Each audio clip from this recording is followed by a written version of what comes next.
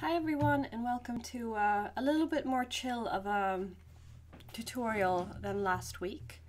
Today we're going to take a look at VS Code, and I'm going to do a little bit of a stream of consciousness because it's really hard to break down all the things that VS Code can do and show it in a way that beginners understand. So I'm just going to go through what we see and what I believe is going to be the most likely questions you're going to have.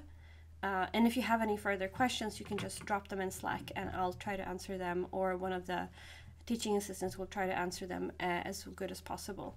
But remember, we're not using this course. This course is for you to get familiar with it. So the idea is that you play around and that you don't need to know everything right now, just so that you've seen it once. So we're doing a little jump cut and having a teaching moment here. I just realized that in this tutorial, I just straight up went into VS Code and I forgot to tell you to download it and install it. And this is the thing with people who teach programming. So this is kind of so that you understand where the teachers are going to come from in the future. Certain things, such as having VS Code on your computer, just seem so you've just gotten so used to it that you don't even notice that somebody else would have to download it. This is super common. It happens all the time in this education, that people are like, oh yeah, you need to download that thing. I've had it on my computer for 10 years, but you're just starting out. So go easy on them and just say, speak up if there are any questions, because it's going to happen and it's fine. Nobody means anything bad by it. We just forget. So I want you to download VS Code. I'm just going to open a new window. Go here. And we're going to go to VS Code. That's the one.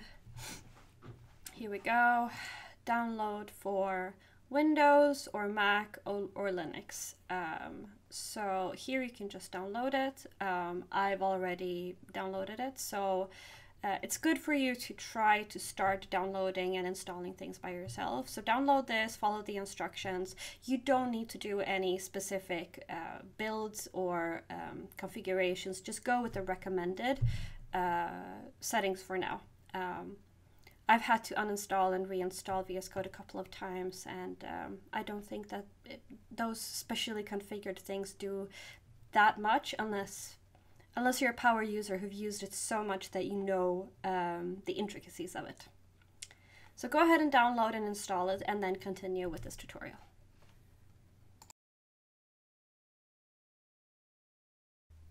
So we're going to start by opening it, and you can open it two different ways. You can click on the VS Code icon, and as you can see, I am right now in the desktop. That is where VS Code opened. And if you see down here, you can see that it says terminal. Now, I've said that you can switch to different terminals in VS Code, and I'm going to show you what that means. So right here we are on PowerShell. So this right here is exactly the same as if I opened this bad boy right here. It's just that it looks like it's over here. These are still two different PowerShells. So this one can do something and maybe have something that's loading in the background, and this can work on something else at the same time. But right here, there's a little drop down, and you can open it with git bash, and this is probably familiar to you at this point. So once again here. Now we can use this as normal, so we're going to cd into the my code, which is going to be the example folder for today. cd my code. And it looks exactly the same as when you worked in git bash before. So here you can navigate a bit more visually. This is everything that's on the desktop. And maybe that's not something that I want, because this is kind of a bit overwhelming and difficult to navigate in. So this was just me clicking the VS Code icon. So now we're going to go into the folder that we want to open in VS Code, and we're going to right click and open with code. And now, same thing, we're still in the desktop my code thing folder, but we only have my code open here as our workspace. So this is what VS Code looks like. Down here you have a terminal. I've talked about debugging. I'm going to show you a really quick instance of debugging in another program a bit later on, in another tutorial. You can have some output problems. This is where you have errors and they show up. But this is how it looks. So here we navigate all the files, everything that's contained within the project, and clicking on them opens them up. So this is what the contents of my file is. And you can look at Markdown, you can look at text files, and of course you can create files that have code in them. So for JavaScript that would be .js. Now probably your VS Code won't be working with .js because you need additional setup before you can run any code there. But my point is that that is how you create a file with code in it. You just go my first code file .js, and now we have a JS file. So to run it, and here we can start just typing anything. And don't worry about all of this. This is something I'm going to explain next week, what variables are, how to write them, and things like that. Let's see, here we go. And here you can see already the help that you can get from VS Code. It's telling me that I can't just leave this blank. It's red and very, very clear that something's very, very wrong. And here can be some other help suggestions that you don't need to listen to necessarily, but it can be helpful to improve how you write.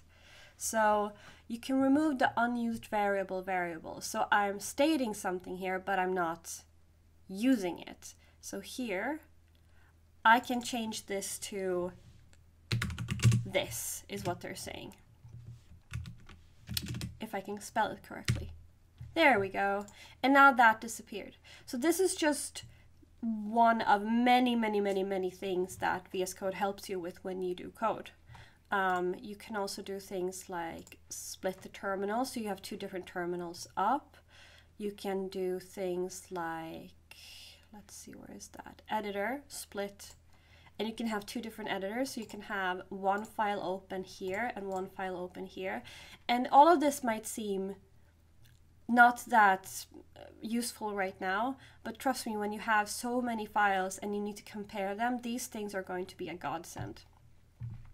But okay, so this is the code space, so to speak. This is where you have the, here we can end this terminal, there we go. And here you have the files available to you in the project. So the three most important spaces. So let's take a look at this side panel, shall we? Over here, we have just to open and close this thing. The reason this is lighted up is that it wants me to save my file. So you can get even more width. Here we can search for anything in all of these spaces. So we can look for maybe, let's see, there we go. And that searches every file you have and folder you have in your workspace. So it's very, very useful. Now, I said that we can use Git here in VS Code, and I'm not going to initialize a repository, which is what you did when you wrote Git init. But I am going to show you that you can do that here. And once you've done that, you have a UI here that is really, really, really easy to understand and visual. So all the files that you've changed pop up here, and this here lights up with an icon and says these are the change, or you have 3 changes to commit. So this, if the terminal is a bit of a hard thing to understand because it's so abstract and lacks visuals, this can be a good complement to the visuals. Now, the school and I encourage you to get comfortable with the terminal, but this is a good way to compensate if that is not your strength yet. Here we have debugging. I'm going to show you how debugging looks in another program, as I said, but this is something you're going to be doing later on, but it's good to know that it's there. And extensions. So I've talked about that a little bit, and it can help you so much to have these in your VS Code. Usually people post the good ones when they start at school.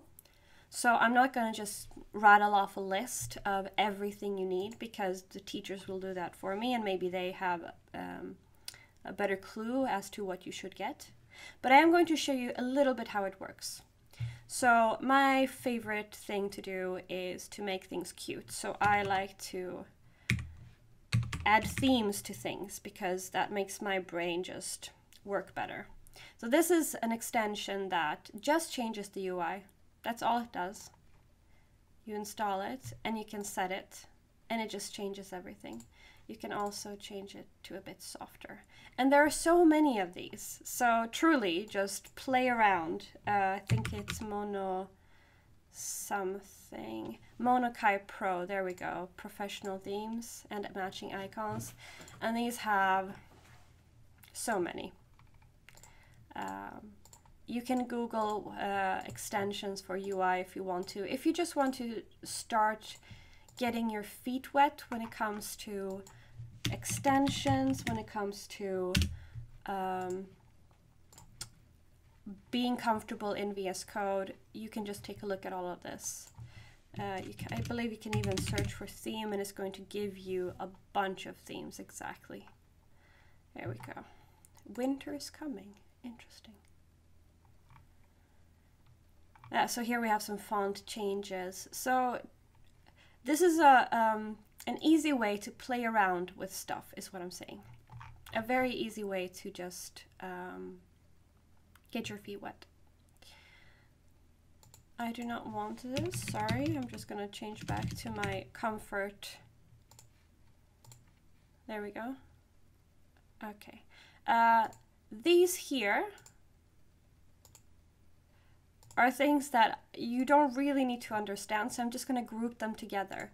These here are external, you can download them in extensions, but these are extra add-on programs, you can say, that help you do certain things in VS Code. So for example, I have a Linux machine that's virtual on my computer, and here I've set up so that I can view those files and work in those files here in VS Code.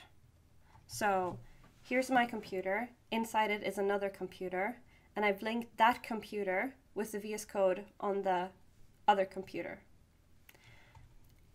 This is a real Russian doll situation, and you're just going to keep seeing the Russian doll theme throughout programming, packaging things and having them within their own little boundaries and having them talk to each other. That's like a whole blanket statement you can do about coding and programming. But this Remote Explorer enables me to talk to my virtual machine. So basically that is it. This area here will be bigger when you start working with more and more files. Timeline, outline, all of these things are going to fill up when you work with the files you're going to work with in the future. And you don't need to know these things yet. What you do need to know is how this looks, what it means a little bit, and you need to be comfortable enough to play. It's very important that you feel like you can click around, try things out, and nothing bad is going to happen. But it's a really cool IDE. It's industry standard. It's pretty much what everyone uses. Some people use Visual Studio. I know that a lot of people who work in games use Visual Studio. There's specific ones for different programming languages. Now, those are great, but the downside of them is that you get so much help that certain things that the IDE does for you, you forget and you take it for granted. And then if you go and work somewhere that uses VS Code, you might feel a bit stifled because the IDE isn't doing kind of a little bit of your job for you. But I'm going to give you a little bit of a look around. So JetBrains is one, for example. There are so many, but one that develops other IDEs. VS Code does not have a complete market monopoly. And I do believe that we have WebStorm is for JavaScript. We have Golang for Go. I believe we have IntelliJ IDEA. That's for JavaScript. Not for JavaScript, I'm sorry. That's for Java. So all of these are specialized in a different language or a different way to code. But highly encouraged, and all of the examples, teachers are going to be showing examples in VS Code, and people kind of assume that you work in VS Code. But again, up to you.